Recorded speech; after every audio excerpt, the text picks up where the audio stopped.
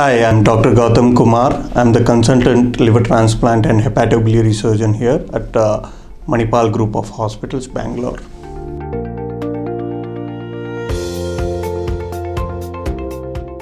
Liver transplantation as a procedure is relatively new. It was first performed in 1967 by Dr. Starzl.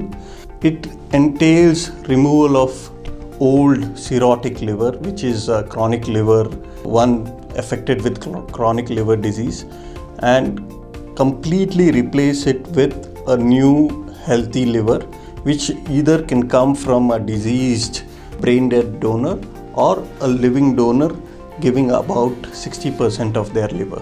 As a liver transplant procedure itself is quite a complicated procedure. It requires, at least for cadaveric transplantation, it requires the patient needs to be evaluated, one, and then once they get registered in the list, they have to wait till they get an organ suitable for them from a cadaveric donor.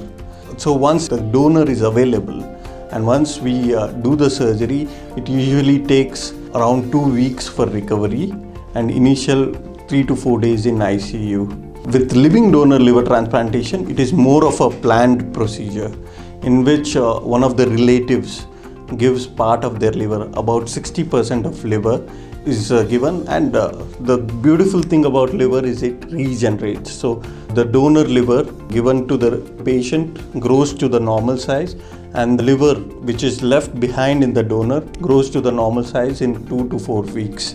With living donor liver transplantation, it is more of a planned procedure, and again it requires around 2 weeks of hospitalization.